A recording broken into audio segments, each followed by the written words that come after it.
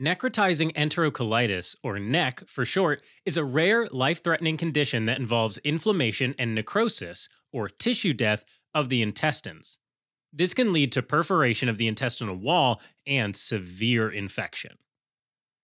NEC usually occurs within the first 2 weeks of life and mostly affects premature babies, especially those with very low birth weights, though it can occur in full term infants too.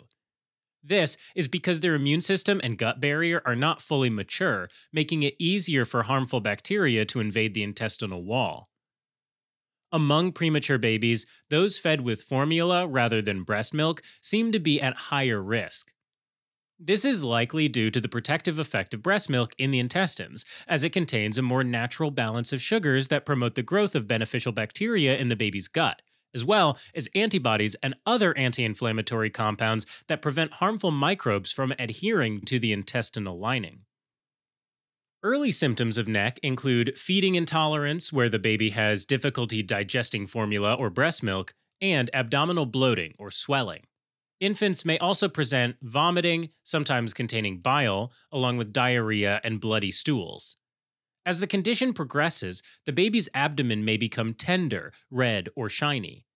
In cases of intestinal perforation, crepitus, or a crackling sound, may be heard when lightly pushing on the abdomen due to free air in the abdomen. Infants may also show signs of infection, such as fever, breathing problems, low blood pressure, and poor circulation. Despite advancements in care, NEC continues to have a high mortality rate, especially in extremely premature infants, meaning those born before 28 weeks gestation. Infants who survive usually face many long-term complications, including short bowel syndrome, intestinal strictures, and neurodevelopmental delays. NEC is usually diagnosed clinically, based on history and physical exam findings. Diagnosis is supported by laboratory tests to look for signs of infection and X-ray imaging of the abdomen. Common findings on X-ray include dilated loops of intestine and gas within the intestinal wall. If intestinal perforation has occurred, it's also possible to see free air within the abdominal cavity that has escaped from the intestines. Although X-rays can support the diagnosis, they're not required to confirm it since characteristic X-ray findings are not always visible.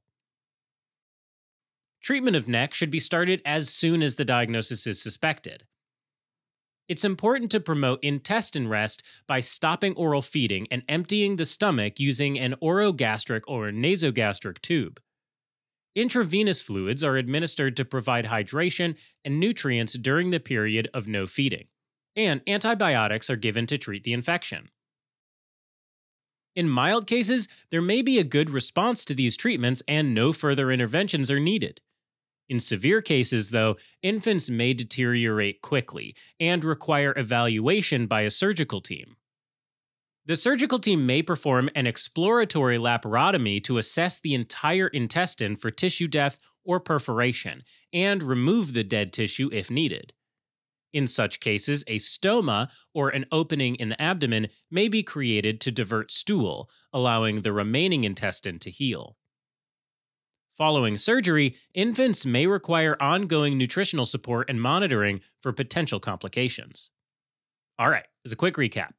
Necrotizing enterocolitis is a rare, life-threatening condition primarily seen in premature infants, where portions of the intestines undergo necrosis or tissue death.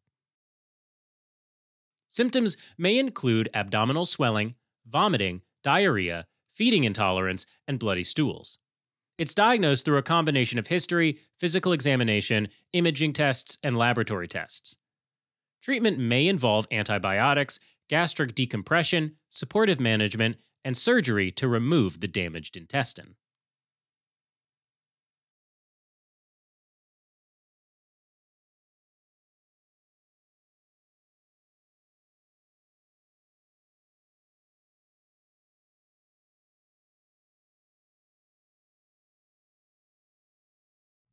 Helping current and future clinicians focus, learn, retain, and thrive.